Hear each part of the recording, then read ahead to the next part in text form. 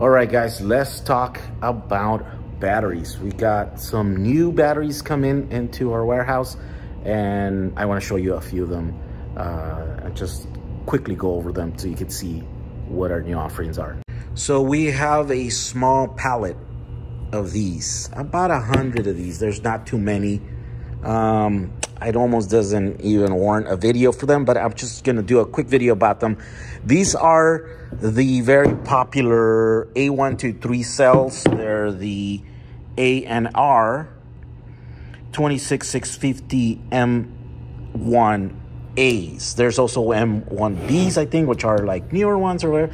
But these are power cells, right? These are what used to be, I think, maybe in some e-bikes, and then the boosted skateboards and that sort of stuff, because they can put quite a bit of amperage. And so this is a 24 volt module, and it has 4 cells in parallel and 8 cells in series. So that's how you get to 24 volts.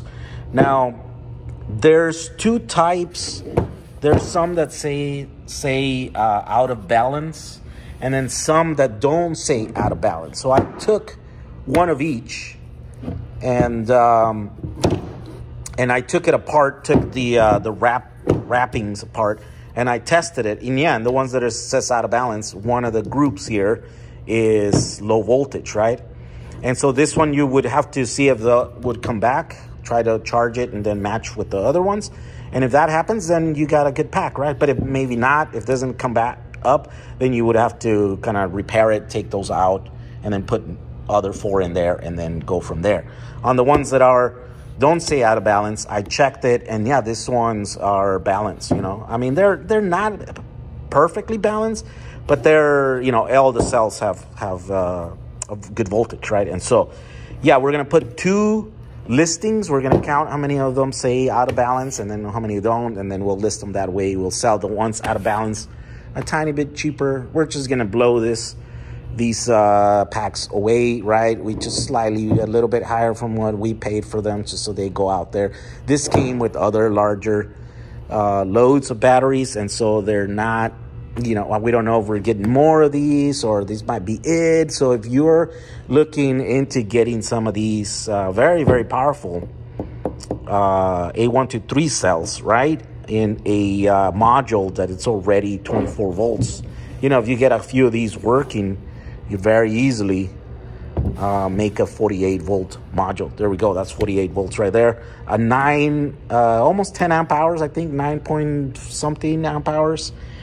They are kind of big and heavy when it comes, so they're not very energy density, right?